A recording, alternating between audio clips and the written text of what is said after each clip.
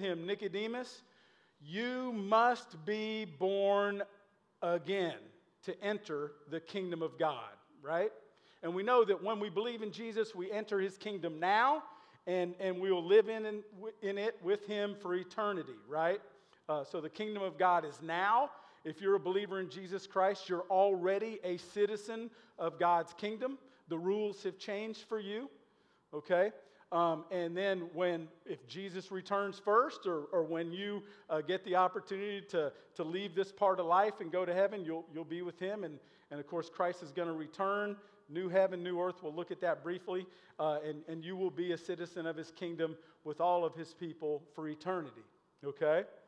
All right, so let's just look at those words really quick from John chapter 3.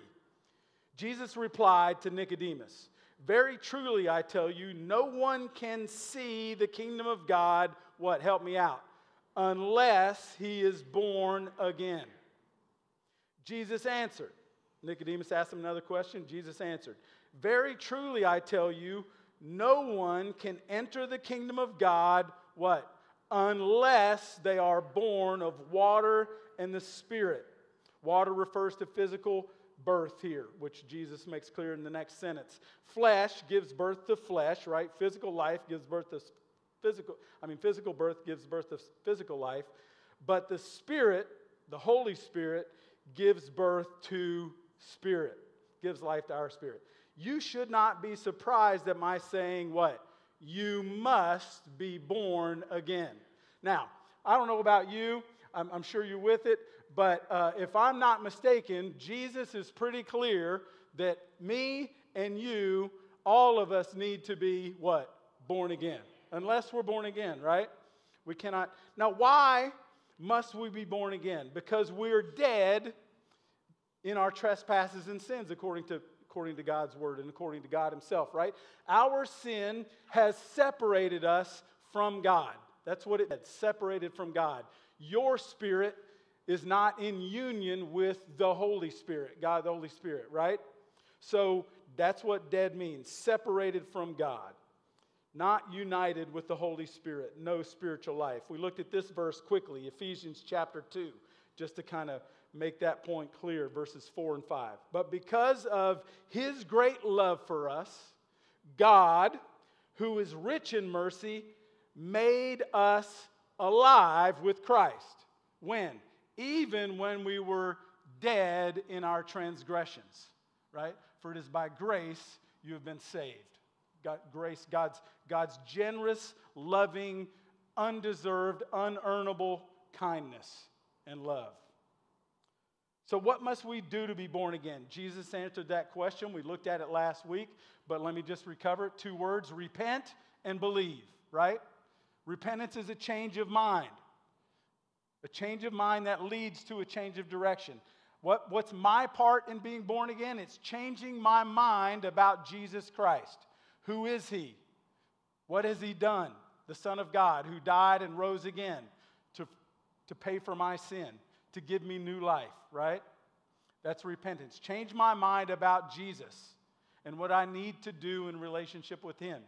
That change of mind leads to a change of life, right? And then believe. Believe that Jesus is who he said he was, did what he said he did, that I need what he said I need, right? All those things. Repent and believe, okay? So today, here it is. The Holy Spirit makes you brand new. Okay?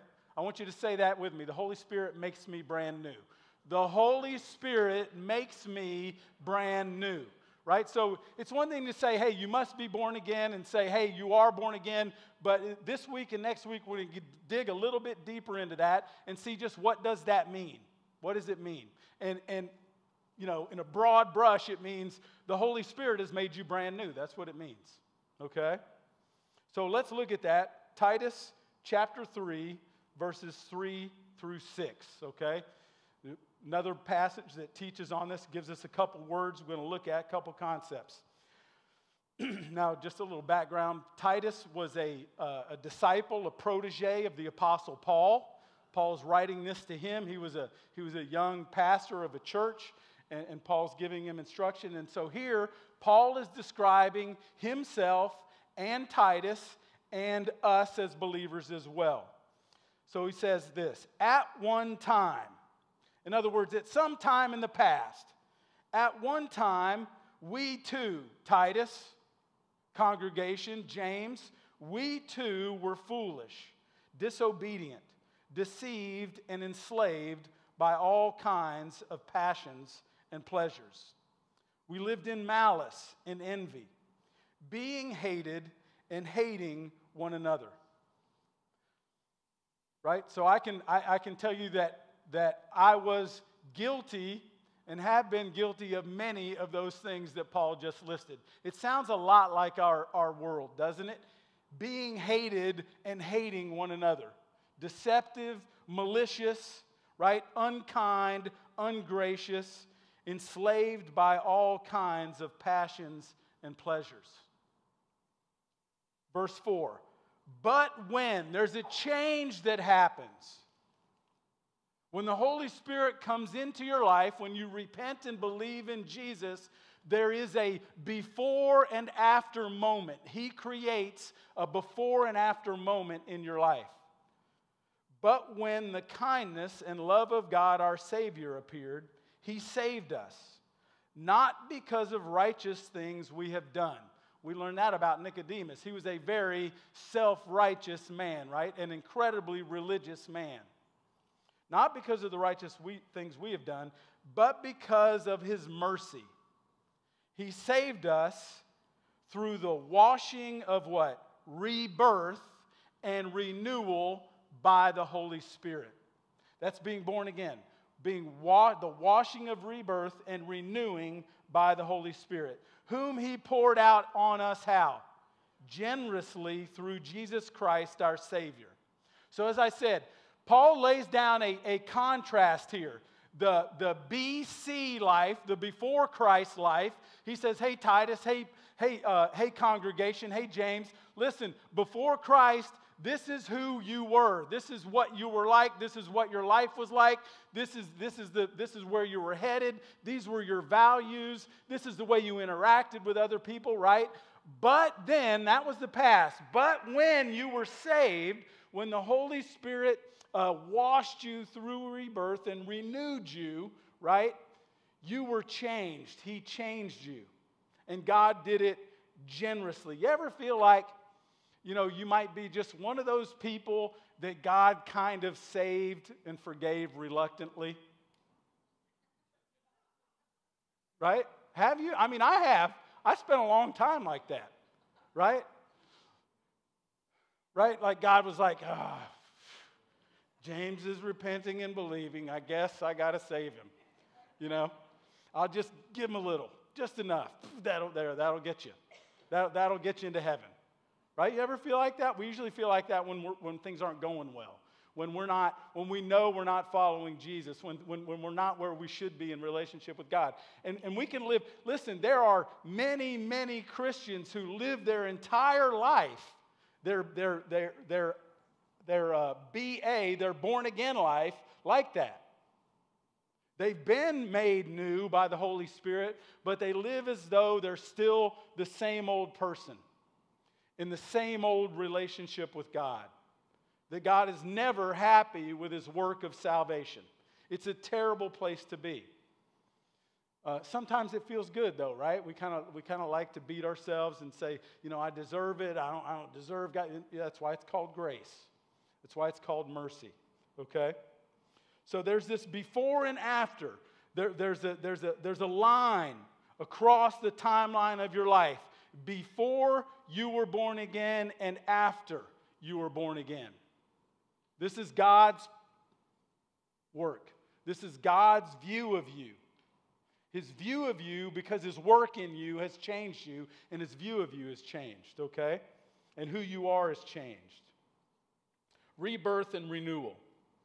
The Holy Spirit, He renews, He recreates, He regenerates. He remakes us into someone who is brand new.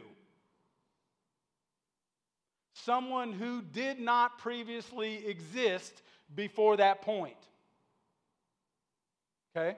You existed before that point without the Holy Spirit, separated from God, dead in your trespasses and sins. But God has made you and me someone new now. We're not that old person. We are a new creation in Christ. Had never existed this way before. The Holy Spirit in us, the Holy Spirit united with our spirit, leading us, drawing us, pushing us, convicting us, convincing us towards Christ, making us holy in God's eyes. Jesus used this word renewal when he talked about when God will restore all things. And by all things, I mean all things. And we'll see that. A new heaven, a new earth, right? New universe. When the Bible says heaven and earth, what that really means is universe, okay? God's going to make the new heavens and a new earth. He's going to recreate, renew his creation. All right? Matthew chapter 19, verse 28. Jesus said to them, truly I tell you, at the what? At the renewal, same concept, of all things. Of all things. The Son of Man, when the Son of Man sits on his glorious throne, right? That's Jesus. Heaven comes to earth. Heaven and earth become one thing. Jesus sits as king, rules as king over all of humanity for eternity, okay? With God long underneath God the Father, right? You who have followed me will also sit on 12 thrones, judging the 12 tribes of Israel. Now that's speaking of the apostles there, okay? Let's look at that in Revelation really quickly, chapter 21. Then I saw, John says, a new heaven and a new earth, right? For the first heaven and the first earth had passed away. So just as God remade you when you were born again, God is going to give new birth to his creation. He's going to restore it back to what he originally created and intended it to be before Adam and Eve sinned and we fell into sin. And God allowed that, free right, free will, and it changed his creation. But God is in the work of redemption. And there was no longer any sea, okay? So to be reborn and renewed by the Holy Spirit, well, here's one. It's the production of a new life. The word often used to denote renewal or reborn is the restoration of a thing to its pristine state. Think of that word, pristine. What's that mean? Like no spots, right? No blemishes. I mean, we don't buy new cars in our family, but when you buy a new car, well, we buy new used cars, right? So we get a new one, but it's already been used. But you buy a new car, right? And it's pristine. There's no scratches. There's no dents. There's no miles, right? There's no BO in that thing, right? Your kids haven't got off practice and sat in the seat and their sweat hasn't soaked in. I mean, like, we've been on the road all summer, and I'm like, Christy, I got to, get a gallon of, baking soda and just like everything, let it sit there for a day and then suck it, vacuum it all up. Because when it gets hot, it gets ripe in there, right? That's not pristine, And then you get that first scratch, right? You park it, you go into the store, and somebody had the audacity to ding your pristine car, right? It's frustrating, right? And it's no longer pristine, Man, I can't believe that. Like, they didn't even leave a note, right? That's that pristine state, right? That's what Jesus, that's what the Holy Spirit did to you when he gave you new birth. He restored you to the pristine state that God originally created you for, okay? You guys know that I like to share my woes and troubles and sorrows when it comes to doing work at my house, renovating my house. So we spent 2 years. It was perfect timing. It was the COVID years, 2019, 2020, some of 2021. Actually, I'm still not done. It's going into 2022. But we re-sided the entire house, And when you looked at it, the siding was a little bit faded, but it looked pretty good on the outside. You couldn't see any big holes.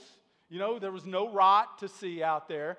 But then we got to residing. We got around the front of the house where there's a big picture window and then 2 casement windows beside it, and we ripped off the siding, and there was a colony of ants. I mean, like, 1 million ants in there. Thank goodness they weren't carpenter ants, but just ants everywhere. It was damp and wet under there, right? We ripped it all off. It was nasty. And then some of the plywood, if you know how a house is built, on the outside you got the siding, then underneath that there's usually some kind of membrane, and then under that there's plywood sheathing. And under that is like the bones, the studs, the structure of the house. So the plywood was just rotted. Now, you couldn't see it from the outside. It wasn't there. This happened with another window around the side of the house. Right? So we got to rip off some plywood sheathing. Okay, I ripped it off, and guess what I found underneath the plywood sheathing? All the studs, the frame was rotten. The sill was rotten. It's like an 8-foot-long sill. All the studs underneath it were rotten. The insulation was nasty. By that time, a bunch of dead ants in there, and all kinds of stuff. So we had to get in there and cut all of that stuff out. I had to figure out how to, support that big window while I was doing all that stuff. I'm not a carpenter. I just watch YouTube, right? And then and rip it all out, clean it all out, get it all out, and then put new studs, new sill, right? Brand new. Put some new insulation in there, cut new plywood, put it back on, cover it with a new membrane, and put new siding on it. So restored it to its pristine state, like it wasn't built in 1970, at least under and around those 2 windows, right?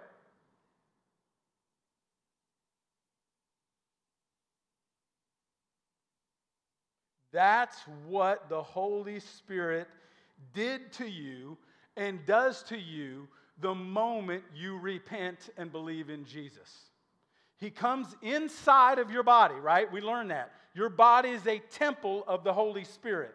Your spirit is now in union with God's Spirit, right? He gets inside your siding, right? You look really good on the outside, right? Not too bad, we hide it all, right? He gets in there and he cleans out all the rot and the junk and the gunk that sin has created inside of you, and he rips it out and he replaces it with new stuff, with a new life.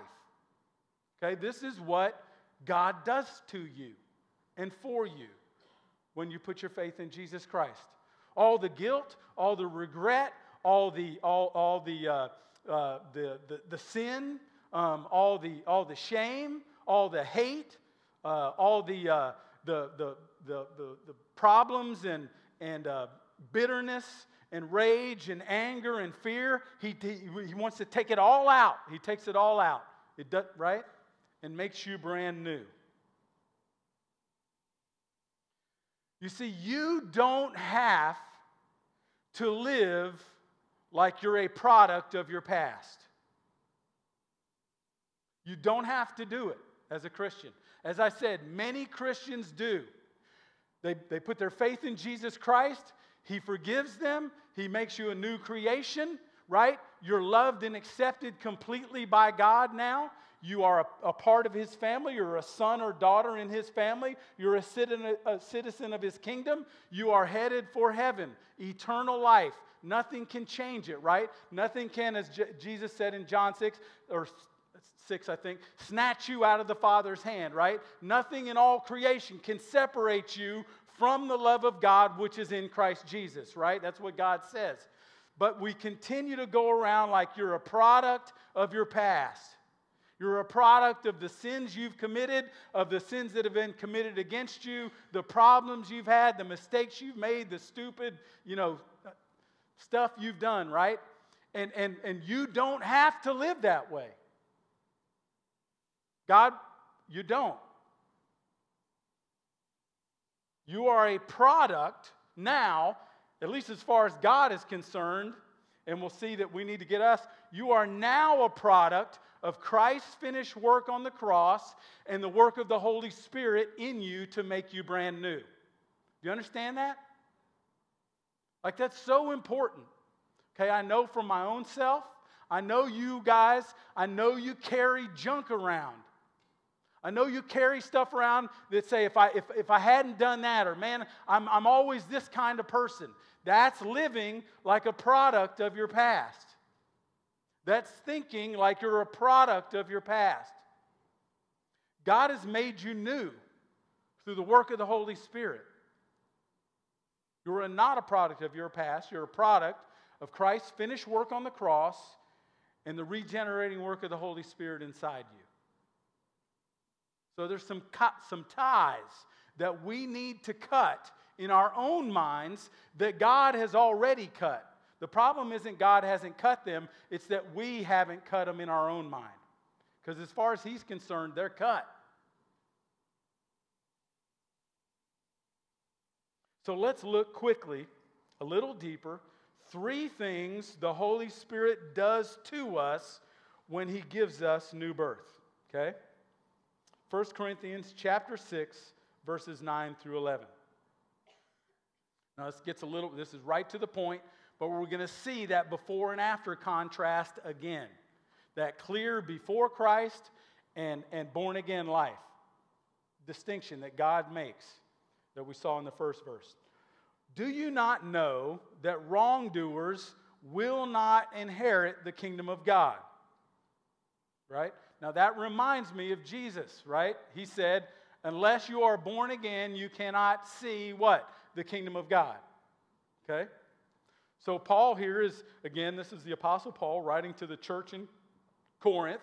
He's probably thinking of Jesus' words here. Right? Wrongdoers will not inherit the kingdom of God. Do not be deceived. Neither the sexually immoral, nor idolaters, nor adulterers, nor men who have sex with men, nor thieves, nor the greedy, nor drunkards, nor slanderers, nor swindlers will inherit the kingdom of God. And again, just let me make sure you understand that list, I am guilty of many of those things. I have been guilty of many of those things. Every one of us have. Maybe not the whole list. Okay? So this is not about, hey, I'm perfect, Pastor James is perfect, or you've been perfect or anything. This is who we were BC, before Christ. Okay?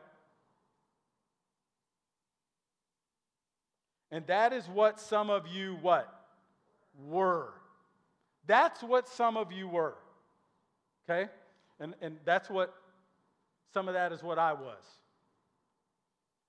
But you what? Were what? Washed. You were what? Sanctified. You were what? Justified. You were this, but then something changed. You were washed. You were sanctified. You were justified in the name of the Lord Jesus Christ and what? By the Spirit of our God. Right? By the Spirit of our God. So we see that before and after contrast again. Washed. What does that mean? Just what you think it means. It means to be made clean. When the moment you put your faith in Jesus Christ, you repented and believed, the Holy Spirit washed you. He got all the dirt of sin off of you and out of you, right? He remade you just like, if you want to do the analogy, me and my boys were the Holy Spirit to our house. We got in there and we ripped it all out and made it new, okay? You were washed. In John chapter 13, right, the night of the Last Supper, the night before Jesus is arrested and crucified, he did what? He washed the apostles' feet, right? And so he begins to wash the apostles' feet. It says he got up from dinner, he put a towel around him and got some water, and then he knelt at the apostles' feet and started washing their feet. And when he got to Peter, Peter said what? Lord, you will never wash my feet, right? He's embarrassed. He's uneasy. Right? The Son of God, the King of Kings and Lord of Lords, is on his knees going to wash his dirty feet, right? We would feel the same way. He said, Lord, you're never going to wash my feet. Jesus looked at him and said, Peter, if I don't wash you, you have no part with me. And Peter said, well, in that case, Lord, wash my feet and my head, right? My whole body as well. Right? He says, if that's the case, then man, wash all of me. Right? And Jesus says, Peter's, he's a high energy dude, right? He got excited. And Jesus said, hey, Peter, you're already clean. The person who's had a bath, right? You don't need your whole body washed. You just need to wash your feet, right? And that's because they all wore sandals and it was very dusty, right? We don't have that custom, right? But when you were a kid, and hopefully you still do it now, when you came in for dinner, right, what'd your mom say? Wash your hands, right? So wash your hands. But I took a bath this morning, Mom. Yeah, I know, but you've been out playing in the mud and the dirt, right? You need to wash your hands. Jesus said, hey, if I don't wash you, right, you have nothing. Peter says, wash me then, all of me. And Jesus says, hey, I've already given you a bath, Peter. He that's had a bath only needs to wash his feet, right? You just need to confess. I've already made you clean. And you are clean, Jesus went on, because of the word I've spoken to you. Right? So Jesus has made you clean. It's time for you and me to believe Jesus on that point. You know what I'm saying? Does that make sense to you? Right? All we're doing is accepting Jesus' logic and work. That's all we're doing. That's all we're doing. Washed. So here's what I do. Sometimes when I'm having let you in on Pastor James's prayer life, right? When I'm confessing, when I'm praying, when I've done something, and then you go through that, you're a stupid idiot, James. What in the world are you doing? Right? Thinking and acting like I'm a product of my past, right? And I'm having trouble kind of accepting God's forgiveness. I use this kind of as an image. It's I don't know. I'm on my knees confessing my sin to God, and I'm a little bit embarrassed here. It feels a little goofy to say this, right? This is only something me and God have shared before. So I'm on my knees, and I just get this mental image of rain coming down. I'm on my hands and knees and washing me, but not, right, the forgiveness, the Holy Spirit, the forgiveness of God, but not just washing me, but like washing through me. Like just taking all the coffee out of coffee in a filter, it just goes through me and just filters out all the guilt, all the sin, right? Now that's not why I'm forgiven, but it helps me understand God's forgiveness, right? I'm doing that because I'm being hard-headed. I've confessed my sin. I'm repenting as best I can, and now shame does no good. It feels good sometimes, right? It does. We need to admit that. Sometimes shame and beating yourself up feels good, right? And plus, it gives me an excuse to fail again, But let me tell you, if you're carrying around shame and guilt for things that you've confessed and repented and God has forgiven you of, and you're born again, right? Or you're in the process of repenting, right? That is counterproductive to you living a full, joyful, empowered life. It's counterproductive. Okay? It is. I'm having word finding problems here. Imperative, that's the word I was looking for, that you accept that God has forgiven you and you do not carry guilt any longer. Satan uses guilt and shame to keep you. Not lost, you're saved, you belong to God, but he uses it to keep you down. Okay? So you're washed. You're sanctified. What does that mean? It means set apart for God's use. Okay? If you go back to the Old Testament and you look at the temple and the tabernacle, right, and they had certain tools, shovels, knives, pans, right, all these things, they were sanctified tools. They were fancy, some of them were gold, some were silver, but they were sanctified. What does that mean? It means they were set apart for God's use.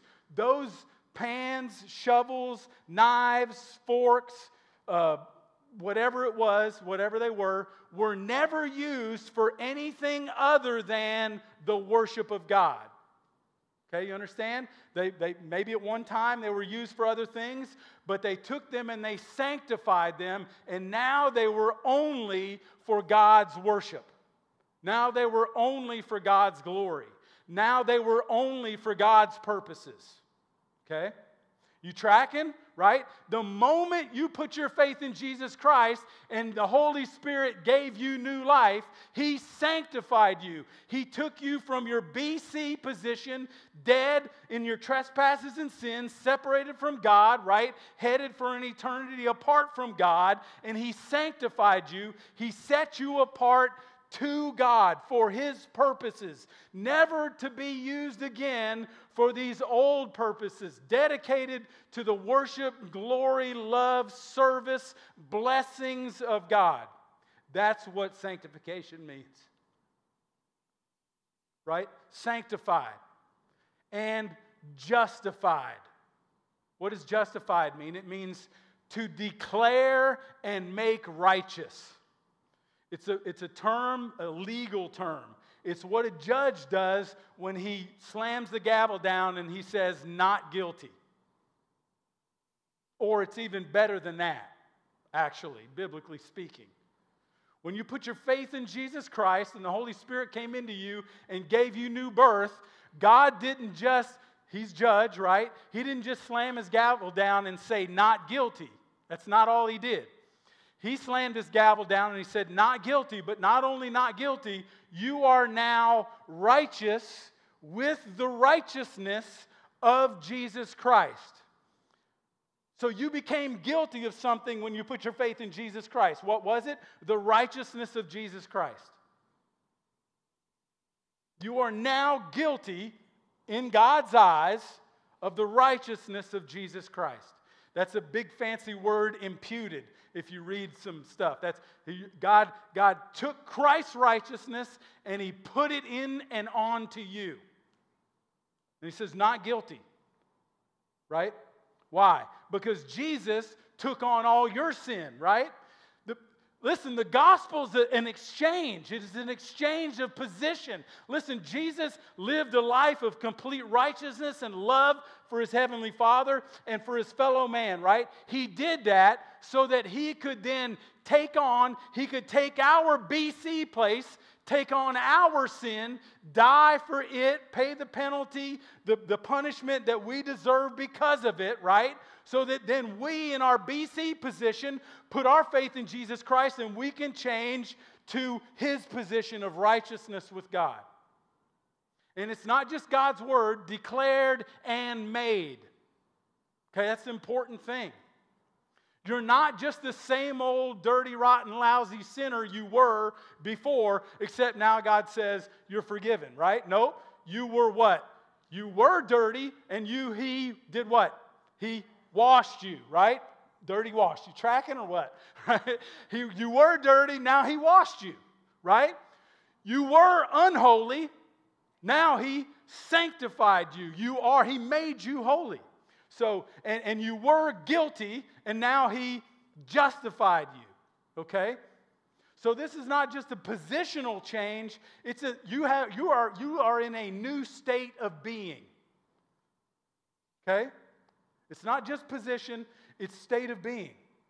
You're a new creation in Christ. Old things have passed away, behold, all things have become new. 2 Corinthians 5:17, right? Right? That's who God has made you. So what do we do with the reality that the Holy Spirit has made us brand new? Quickly, Romans chapter 12, verse 2. Right? It's one thing to know this and to have it as a reality, but God wants you to do something with it. He wants me to do something with it. Right? Verse 2. Do not what? Conform to the pattern of this world. Right? Listen, man, there's pressure in this world to conform. Right? To conform to the ways of this world, to conform to the values of this world, to conform to the strategies and means and values and goals of this world. The world, every time you go outside your house, there's pressure from the world to conform. Right? Do not conform any longer the pattern of this world, but be transformed. How? By the what? Renewing of your mind. Okay? By the renewing of your mind. Then you'll be able to test and approve God's will. That God's will is His good, pleasing, and perfect will. So just a couple of quick notes here. Renew your mind. Number one, this is, right, we constantly talk about a distinction between a Book of Acts Christian and a normal American Christian, right? Book of Acts Christian, a BOAC, and a NAC, a normal American Christian, okay? And this is a glaring difference between a Book of Acts Christian and a normal American Christian. The vast majority of American Christians have not renewed their minds. They're born again. They're forgiven, right? They've repented and believed. The Holy Spirit has done His work. They're forgiven, but they're still thinking down the same paths and patterns, right? They still have the same opinions, the same view of the world. They're still pursuing and idolizing the same things. They still think they need these things instead of the things that God says we need, right? That's a vast difference. You know, and when you live like that, and believe me, I've done it, I've tested it and tried it, it stinks, man. It stinks.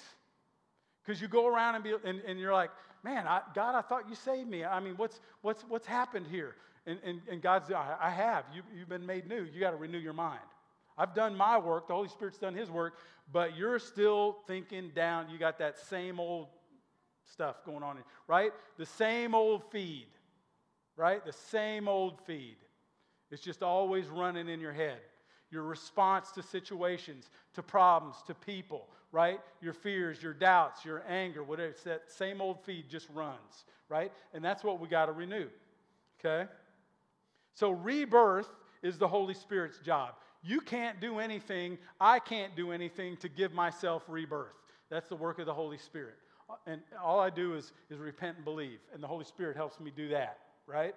That's His work as well. So He does all that renovation. But renewing my mind is my job in cooperation with the Holy Spirit and God's Word, right? I mean, there's so many believers that I run into and talk to, because it's my job, right? I'm a pastor, and they're believers. I talk to them, I believe, but man, their mind is not renewed. They're still thinking the same old way. They still view life the same old way. You know, life still, you know, that's our job in cooperation with the Holy Spirit and God's Word. So how do we renew our minds? Number one, generally, right? Read God's Word daily. Meditate on its meaning. Pray daily. And fellowship with the church, with believers. Right? Book of Acts, Christianity. Acts chapter 2, verse 42. What did they do? They devoted themselves to the apostles' teaching, God's Word, and to fellowship, the fellowship of believers, to the breaking of bread, right? The celebration and worship of Jesus and His death and resurrection, right? Communion. To the breaking of bread and to prayer. Right? That's generally, if we're living a life devoted to the apostles' teaching, to the fellowship, the breaking of bread and prayer, right? Our minds are going to be renewed. It's going to be a process. But if we're just depending on, 1 hour a week here at Meeting House Church, it's going to be a slow process. Okay? Make the decision and concerted effort to no longer conform to the world, right? Specifically, just with respect to the new birth that we've been talking about. How do I renew my mind? Change the feed. Change the feed in your mind. Okay? If you'll, I probably don't even need to point this out, but if you'll take some time, take a couple of days, and just notice the feed that runs through your head during the day. Okay? Just as you go through the day, whatever happens, notice the feed. As soon as you wake up, notice the feed. Okay? And ask yourself, is that in line with what the Holy Spirit has done to me? That He has washed me, that He has sanctified me, that He has justified me. That I am a new creation in Christ. That I am not that same old person. I'm not a product of my past. I am a product of Christ's finished work on the cross and the rebirth of the Holy Spirit. Right? Notice that. And then replace the feed. Right? Replace it with the truth. Whenever that thought is, man, James, you're just the same old stupid idiot you've always been, right? Nope, not going to let that feed run. No, I've been washed. I've been sanctified. I've been justified. In the name of the Lord Jesus Christ and by the Spirit of God. Okay? If you do that, you're going to create a new feed. Okay? That feed's not going to be the past anymore. It's going to be your present and future with God. It's an amazing thing to have your mind renewed. Okay? Let's pray. Let's pray. Father God, we praise you. You are so generous, so gracious, so faithful. God, I don't deserve it. None of us do, but we thank you and praise you that you have made us new people. We recognize, God, it's not because of any righteousness in ourselves. We're not so good that we get to go to heaven and everybody else is no. God, your salvation is by grace. Your love is by grace. The new birth we have is by your grace, God, and it's for everyone and anyone who will repent, change their mind about Jesus Christ and believe in him. Lord, thank you. You desire none of us to be separated from you, but that we would all come to repentance. I pray for those, Lord, who are here who have not been born again, who've not put their faith in Jesus Christ, that you, Holy Spirit, just communicate the love and grace of God, your desire to forgive, God, them. That you draw them to yourself and they just turn, Lord, as you've done with all of us. I pray for us, Lord, who have been born again by your work, Holy Spirit. God, that we believe it, that we trust it, that we renew our minds and live to glorify you and declare that new birth to others. In Jesus' name, amen.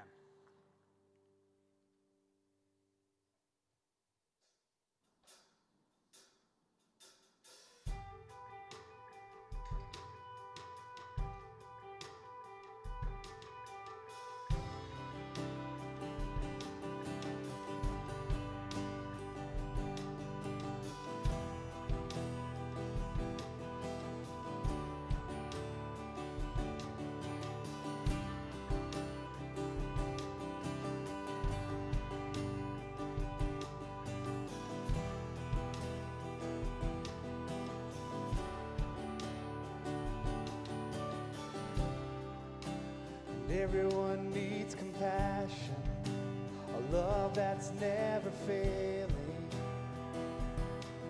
Let mercy fall on me. Everyone needs forgiveness, the kindness of a Savior, the hope of nations.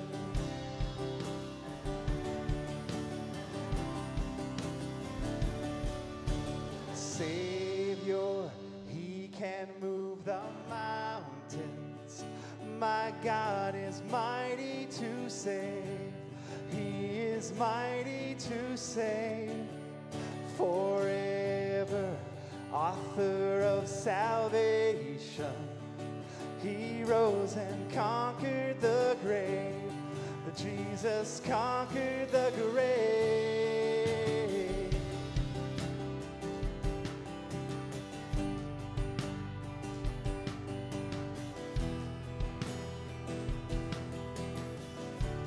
So take me as you find me. So take me as you find me. All my fears and failures. Fill my life again. I give my life to follow everything I believe in. Now I surrender.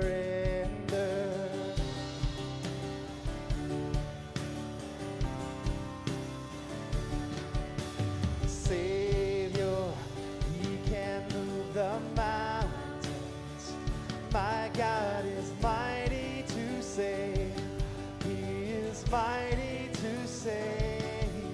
Forever, the author of salvation.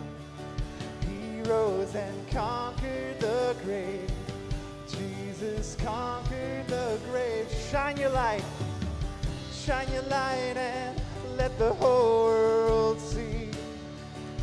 We're singing for the glory of the risen King. Jesus, shine your light and let the whole world see. We're singing for the glory of the risen King. Jesus, shine your light and let the whole world see. Singing for the glory of the risen King. Jesus, shine your light and let the whole world see. Singing for the glory of the risen King. Jesus, shine your light and let the whole world see. We're singing for the glory of the risen King. Jesus, shine your light and let the whole world see. We're singing for the glory of the risen King. Savior, he can move the mountains. My God is mighty to save. He is mighty to save.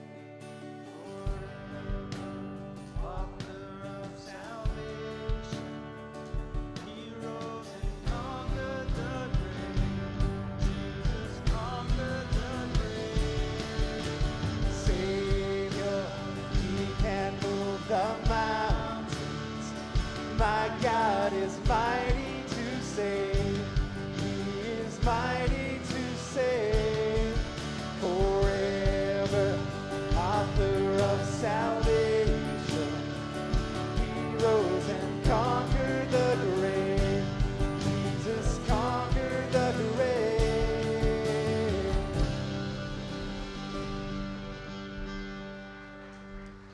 Amen. Hey, have a great week. Go in peace.